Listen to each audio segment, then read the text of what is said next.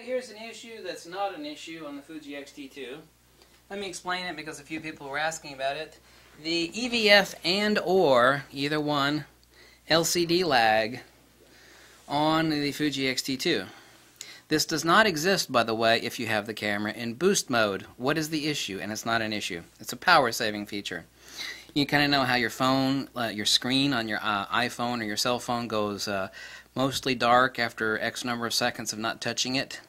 Well, this X-T2 does the same thing. People are like, oh my god, I think my X-T2, something's messed up with it.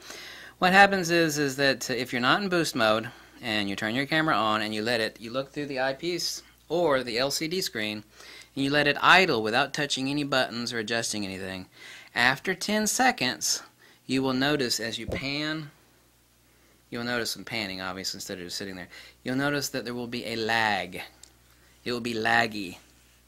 Okay? That's no different than your cell phone actually starting to dim its screen to conserve power. What the camera is doing, and it's written into the firmware, but you won't find it in the user manual. People are like, oh my god, I think my camera's broken. No, it's not broken.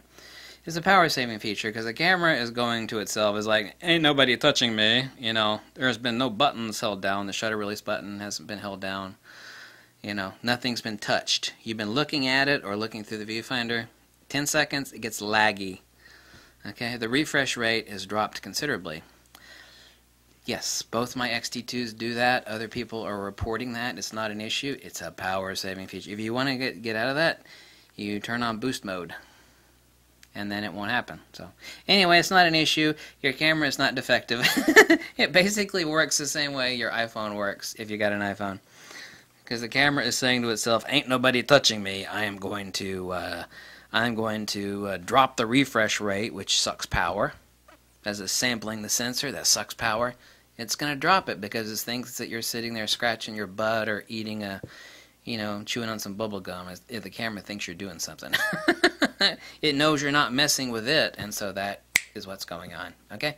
Glad I cleared that up. Thanks for watching, and catch you later. Bye.